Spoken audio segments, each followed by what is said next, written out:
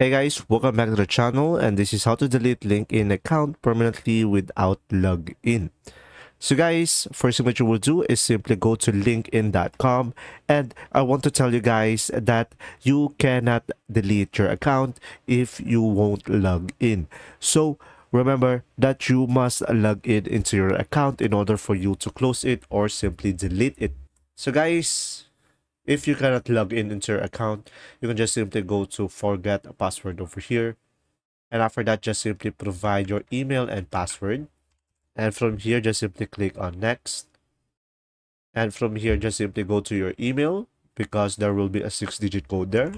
So guys, the email will look something like this. You can just simply copy this code.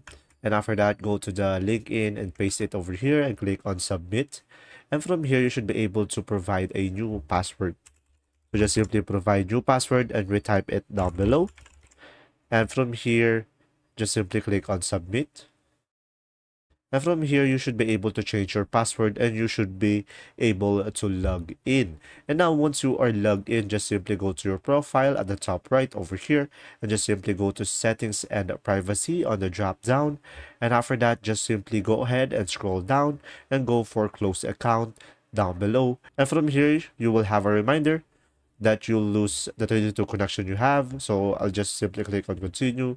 And from here, just simply answer the question, the reason why you are closing an account. And just simply select one and tap on next. And from here, guys, just simply provide your password and you'll be able to close your account. And that's simply about it. If this video was helpful, please like and subscribe, and thanks for watching.